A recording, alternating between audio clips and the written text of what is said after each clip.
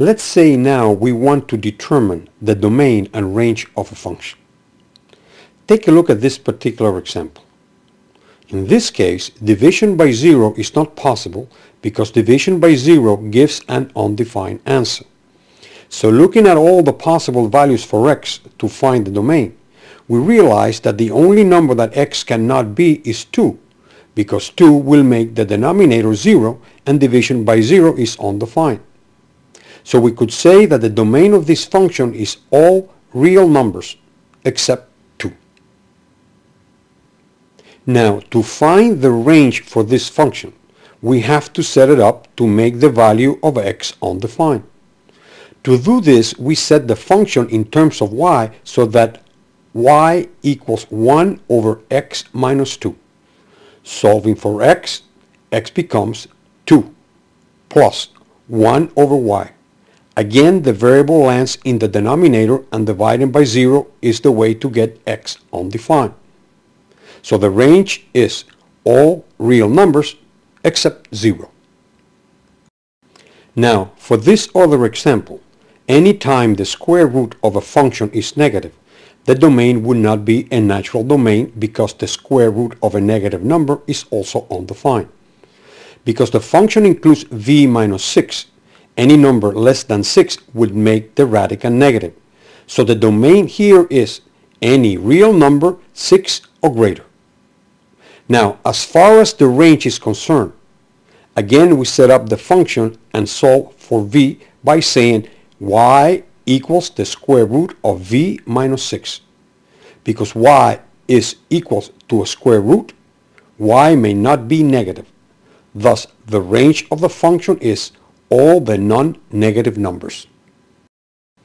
Okay, by now you get the idea of what a function is and how they are solved.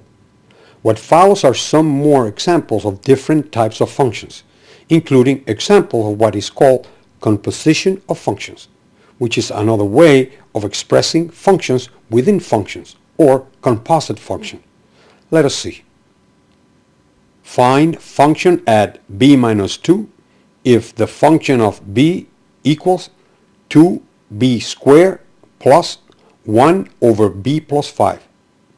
Substitute b minus 2 for every b of the function and the function at b minus 2 equals b times b minus 2 squared plus 1 over b minus 2 plus 5. This is the new function. The next expression is called the difference quotient, which is used to explain calculus. In this example, we need to find the difference quotient when the function of x equals x squared plus 5x. To find this function, we need to substitute x plus h into the first part of the numerator of the function so that x squared becomes x plus h squared and 5x becomes 5 times x plus h minus the function of x, which is x squared plus 5x, all of it divided by h, like the original expression. Once the substitution is made, we distribute. We square the binomial and it becomes x squared plus 2xh plus h squared. We now distribute the 5 over xh. 5x plus 5h.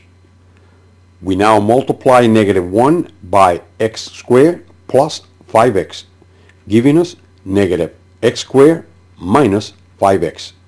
All of it over h. Combine, and the x squares and 5x cancel, leaving behind 2xh plus h squared plus 5h. Factoring the h, we cancel the h in the denominator with a just factored h, and the difference quotient is 2x plus h plus 5.